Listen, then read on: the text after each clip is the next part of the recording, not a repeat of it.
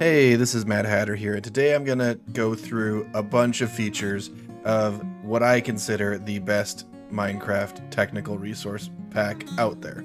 This is a resource pack. It does not disable achievements. It doesn't change the way the game works. It only changes the way that armor stands in the player's render, and it allows you to see a lot of things that would normally be invisible to you in the world, but it shows you how they work. First off, this doesn't actually have any reference to the game inside of it.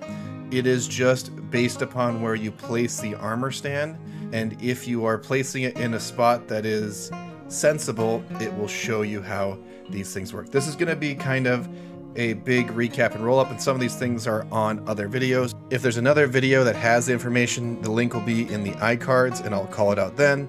So first off, let's get some things out. We're going to want rockets, and we're going to want Nautilus shell. So the first thing that this pack does is when you're in third person or you're looking at somebody else, if they have a rocket in their offhand, you get chunk borders. Chunk borders are hugely important for technical things like redstone and whatnot, so having the chunk borders known to you is really, really helpful. Second thing, if you put a Nautilus shell in your offhand, and most people don't even know about that, it shows you where the slime chunks are. So if I go up, you can see all of the slime chunks around me start to render, and if you go down, they follow you at your feet, tied to your feet. So now you can figure out where to build your slime farm, and you can mark out your chunks however you need to for your other builds. But that is just where it starts to get fun. So now that we know where the chunk borders are, there's some other really important things that you should be aware of when you're playing the game. The first is the spawn radius. This gives you the spawn radius for Sim 4. Sim 6 and Sim 8 and Sim 10 are a fair bit different.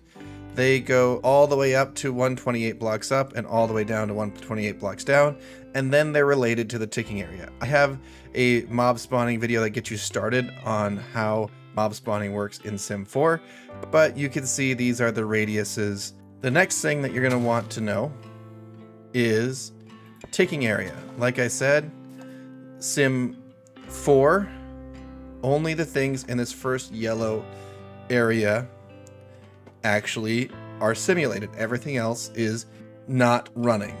In Sim 6, you could see out there, that is where the extra 2 chunks live. Sim 8, Sim 10, and Sim 12, you can kind of see those popping up on the outside.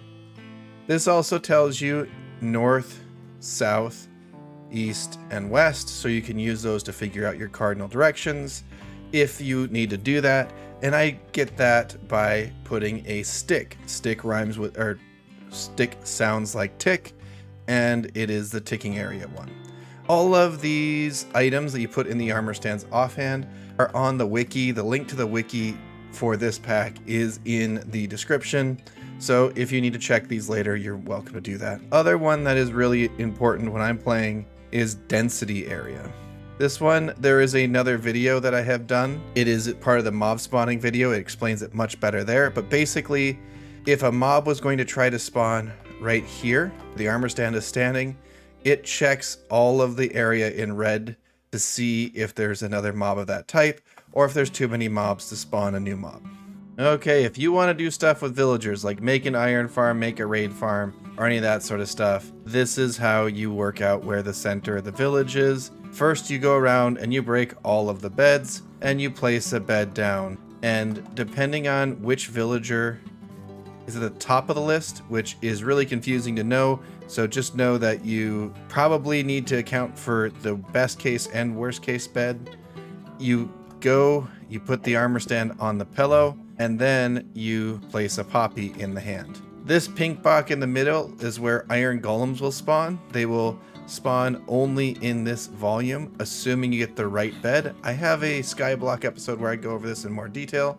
And then also, raids will start the second you cross this yellow box. So this is your raid trigger distance. It's really handy to do this when you're setting up raid farms or iron farms just to see what's going on. That's done with a poppy or an iron bar in their hand. If you are doing a raid farm and you want to know how far pillagers look for villagers, So the way that this one works is you put in a crossbow in the armor stand's hand. It shows you if there is a villager here, how far away will the different pillager mobs look at them. So this blue-green, this is Vindicators, the guys with the axe. They will target the villager from anywhere inside of this radius. This pink radius is where Pillagers and Ravagers will target from. So the Pillagers and Ravagers will attack from anywhere inside the pink or cyan colored regions. And then Evokers can see the furthest. They will attack from anywhere inside of the orange region. They will see a villager. So this helps you if you wanted to do something fancy with the Pillager AI and work on a sort of silly raid farm. So this is a Pillager outpost. And the way you can figure out where the Pillagers will spawn is you find the door, and this would be the door. You place the armor stand facing the door. You take one of the banners off and you put it in the hand, and you can see this is where the Pillagers will spawn. And this little square in the corner, this is the actual corner they'll spawn on. So if you put a piece of glass here, it'll push them off instantly that direction. This particular Pillager outpost has 2 spawn spots. You can see this one here and this one here.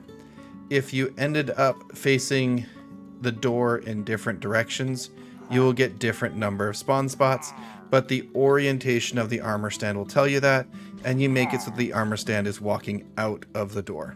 Stand on the inside of the outpost and then face out of the door to figure out where the Pillager spawn spots are at. In a similar way to the Pillager outpost, you can actually figure out where the spawn spot for the witch is in the witch hut. You just go inside and you place down the armor stand. You put sugar in the armor stand's hand, and it will tell you where the witch will spawn. Here we are over in Ocean Monument, and here, if you place an armor stand anywhere in the center chunk and you put something in the armor stand's hand, it will show you all of the blocks and the entire extent for which guardians spawn. So you don't need to count out where they go. It just tells you where they are. Rotation and orientation doesn't matter. However, if you put it in the wrong chunk, like if you put it over here, it will tell you the wrong spawn spot. So just got to get it within this center area. If you are setting up a farm and you want to know how far does the water extend, you can put a bucket of water in the armor stand's hand and all of the green area will be hydrated.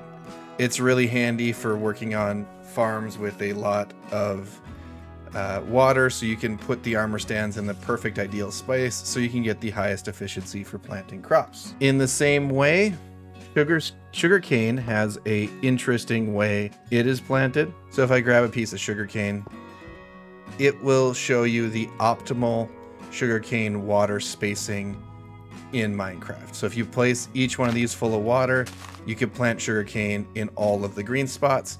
It doesn't get more dense than this per unit area. This is the optimal way to lay out sugarcane watering for one chunk. Speaking of AI things, if you put a piece of rotten flesh or a turtle egg in the armor stand's hand, you will see the radius for which zombie piglins and zombies will target a turtle egg. So anywhere inside of this radius, a zombie or a zombie piglin will try to stomp on the turtle egg where the armor stand is standing. And continuing on the AI front, if you put gunpowder in the armor stand's hand, this is the scare radius information. So if you have a cat in here or a dog in here, cats will scare creepers as long as they start inside of the yellow area, and they will run outside of the orange area. And dogs will scare skeletons as long as they're inside of the yellow area, and then the skeletons will flee to outside of the orange area. So if you are doing mob filtering and you want to separate zombies from skeletons and creepers, you can use these sort of patterns to do that. And last but not least, this is the Enderman information.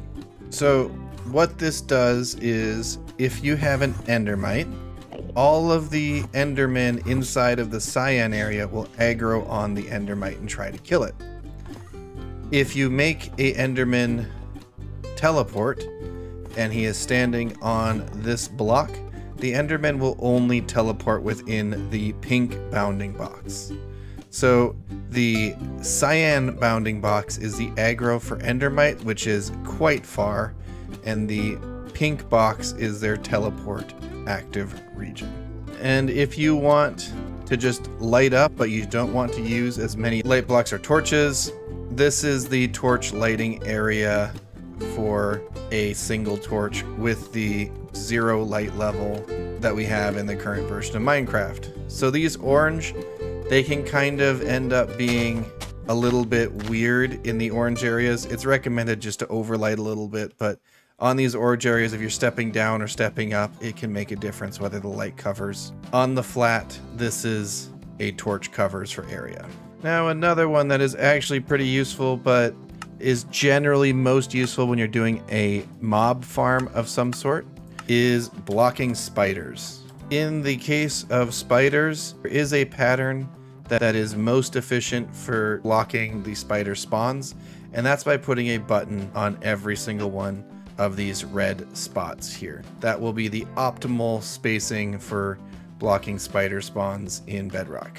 Another one that might be interesting for dealing with mobs is the mob spawner. For this one, you're going to use string. This is a little bit to look at, but if you have a mob spawner active, the monster will spawn in any of the cyan area.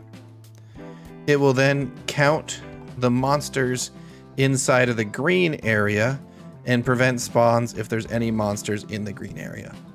And it will look for a player inside of the pink area to see if it should spawn monsters. So you see, just inside of the pink area, it counts.